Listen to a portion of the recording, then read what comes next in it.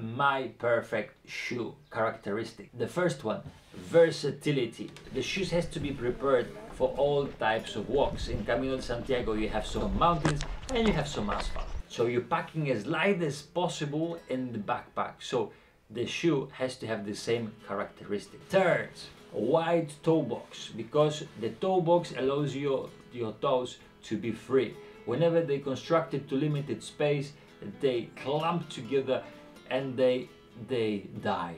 Death and more death. And another of those things, they has to dry fast because of the rain. So if they're made of breathable and light material, that hits all the characteristics of my perfect shoe.